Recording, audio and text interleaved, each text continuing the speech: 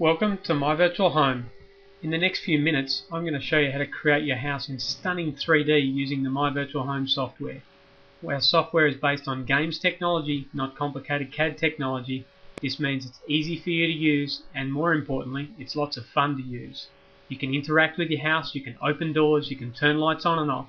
So sit back, relax and watch in real time as I build a house in 3D in just 3 minutes. Welcome to a 3-minute demonstration of MyVirtualHome.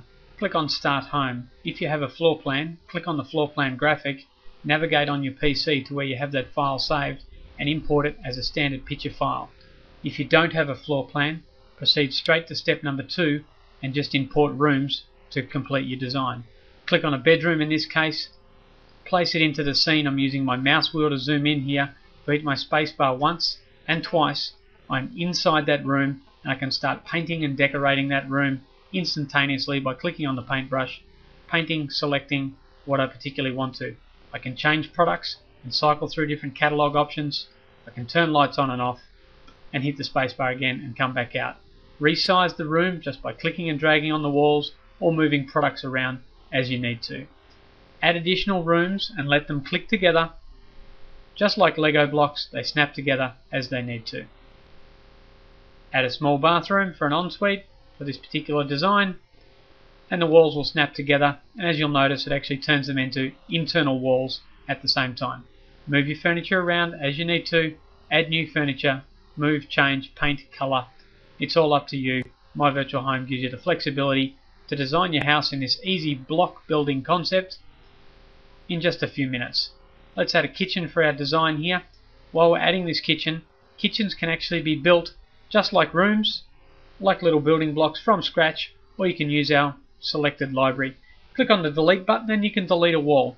If you pause at any given stage during building the software will start to think about where doors and windows should be placed, and will place those doors and windows into the scene for you, as you're starting to see happen here. You can then push and pull and move those windows around to where you particularly need to. In this case here, we don't have a set of doors here, so we can go into our next library, which is in the menu number 3, which is where we find doors and windows. If you navigate into doors, you've got a choice of exterior and interior doors, swing doors, sliding doors, folding doors, and you can select a door that's appropriate for your design, place it in the wall. The enter button will rotate the door orientation around as required.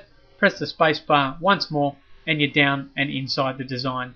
Once you're inside the design, double clicking on items gets them to animate and operate as they particularly should, whether that's just a cupboard that needs to open up or an oven. Wander around inside your design and start changing and decorating as you particularly need to. Move items within the kitchen around just like rooms and they click back together. Change the surface by clicking on the eyedropper, changing the surface, then selecting the paintbrush and painting the surface changes it to what you particularly need to do. You can change all products in the software quickly and easily and cycle through the different range. MyVirtualHome's a lot of fun to use. I've just pressed my space bar once more there. I'm clicking on the roof and hey presto, it actually automatically grows a roof for us as well. We hope you enjoy using MyVirtualHome as much as we've enjoyed making it for you, and please be sure to leave a feedback for us in our forums at mvhlive.com. Thanks for your time.